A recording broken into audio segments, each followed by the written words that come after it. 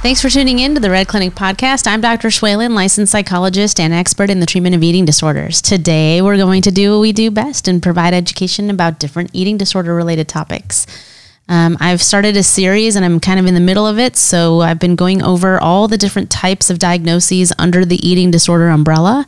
So far, I have covered anorexia, bulimia, binge eating disorder, and atypical anorexia. Today, I'm going to talk about an eating disorder that maybe you've heard of, maybe you've never heard of, and it's typically not really even in the diagnostic statistical manual that we as psychologists or psychiatrists or doctors will even use, but it's definitely something that you need to be aware of. So it's called orthorexia. This is when too healthy becomes unhealthy. So as I mentioned earlier, orthorexia is not a diagnosis that is officially in the DSM yet. It may be, though. So anyways, this term was coined by Dr. Stephen Bratman. He's a MD back in the late 90s. And since it's not a medical term or a DSM diagnosis, it's really a term that just helps us as providers understand the characteristics of someone's eating disorder. So orthorexia, when broken up, orthos means correct or right, and orexis means appetite. So it basically stems from a desire for eating that is healthy and pure. People who have orthorexia or show orthorexic tendencies are going to be overly focused and make their life decisions and plans around clean eating or pure eating or being very, very healthy. And the concept of this is that it's so healthy that it actually becomes dangerous. Orthorexia is usually an eating disorder that we see kind of fall under the anorexia umbrella, because usually people are very controlled about what they're eating. They're very restrictive about what they're eating. And they're presenting usually as underweight, as malnourished, and extremely anxious about what they're eating. It's not due to a fear of weight gain, though. It's due to that desire for wanting to be clean, pure, and healthy. Now, how is this different than just like diet culture and what most people are using to make decisions about what they're eating on a daily basis? It becomes different because it becomes an obsession, okay? So individuals who we would say have orthorexia become extremely obsessed with healthy eating or clean eating. These are people who, might only eat raw foods, okay, or pick certain, or make everything from scratch from pure ingredients. So it's a very obsessive. It kind of drives how they live their life, as I mentioned earlier. There's obsessive thinking patterns around food. There's going to be obsessive rituals around food, and really an inability to be flexible with food. So the person who is experiencing orthorexia, they may wake up every morning at 3 a.m. just to make their food for the day. They won't go and just eat at a restaurant or at a friend's party. They're going to make sure they pack what they are willing to eat and make sure they have something that fits the criteria for clean, pure, or healthy eating. Someone with orthorexia may also be very focused on exercise or other ways to cleanse the body or rid the body of toxins. If my friend Melissa were here right now, she would say, why do we need to cleanse our body? Because that implies that our body is dirty to begin with. And it takes away, right, that natural ability for our body to find homeostasis, to balance itself out, and to process foods or anything else that we might put in it in a natural way.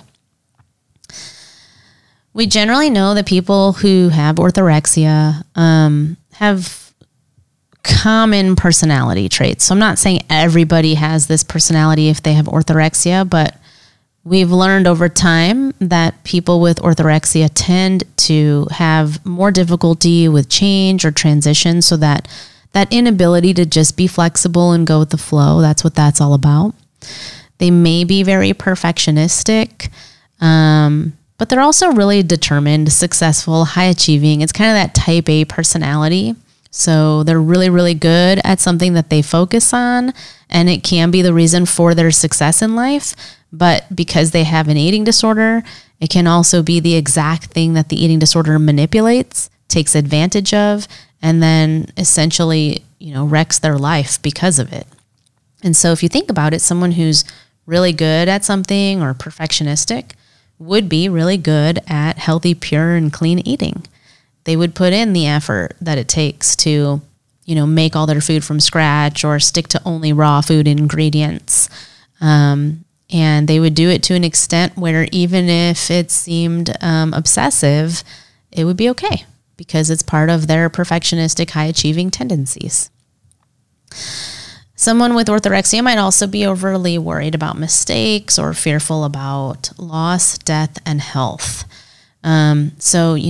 A real life example of this is a client who finished med school, finished residency, could be on her way to having a career as a doctor, but instead, because of the knowledge that she has from learning about all things related to health in school, becomes super focused on her own health. And that's really common. It's even common with psychologists, where we all end up diagnosing ourselves and thinking we have all the disorders that we're learning about.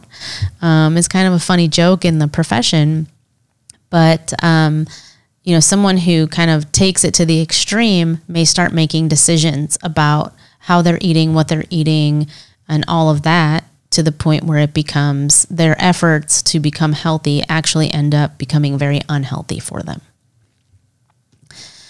So I commonly get asked, can orthorexia lead to hospitalization, or does orthorexia really need to be treated? Because what's wrong with wanting to eat pure or healthy or clean?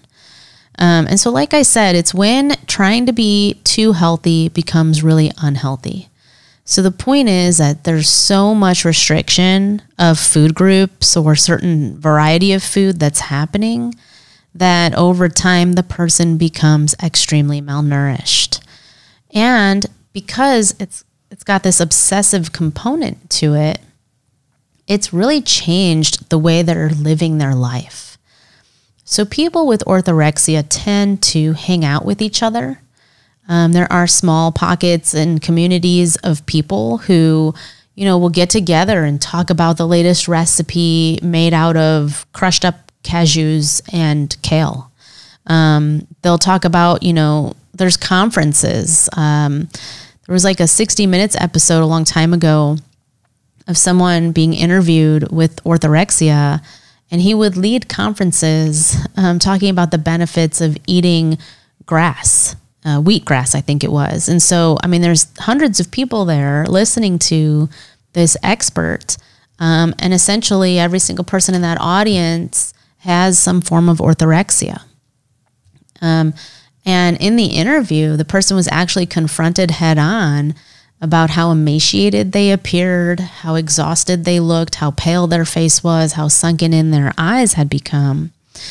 And the person was just in complete denial that they were feeling bad or that they had these physical effects of being malnourished, because they truly believed that they were being clean, healthy, and pure. So yes, the answer is yes. People can end up hospitalized because of orthorexia. If the malnutrition gets to a point, they can absolutely end up hospitalized and at risk for all the same medical complications that we've discussed before in previous episodes that are related to being malnourished. People can also die from orthorexia. So it's a very serious type of eating disorder. It's very similar to anorexia because of the level of restriction and over control that an individual has. It's just not for the same reasons. I was asked earlier if orthorexia is a dinosaur. And that's just goes to show how little people know about this disorder and why I'm so glad to talk about it today. Now, because it's not a medical term or in the DSM, there are different ways to try to figure out if someone has this disorder. One of those ways is a really great source. There was a orthorexia quiz that actually Dr. Stephen Bratman created, and I think that is available online if you go look it up. And it has several questions on there. And then there's another set of identifying questions that have been published by the National Eating Disorders Association. And that is a really great source also for any type of eating disorder information that you could ever need or want. And so some of those quiz questions or identifying questions to try to figure out if this is something you or a loved one is experiencing are things like, do you spend more than 3 hours a day thinking about healthy food? Do you plan tomorrow's food today? Do you care more about the virtue of what you eat than the pleasure that you receive from eating it?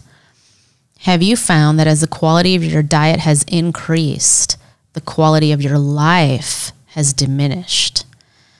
And then do you keep getting stricter with yourself? So there's a lot more questions. There's like questions about feeling guilt or self-loathing after eating if it wasn't the exact right thing.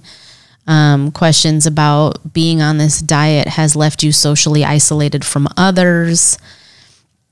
And then feeling in control when you're actually eating the things you feel like you should be eating because you're trying to be pure.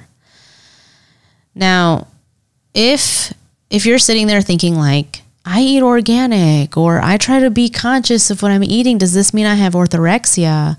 We're really looking, again, as I've mentioned before, at the impact it has not only on your health, but on your overall life.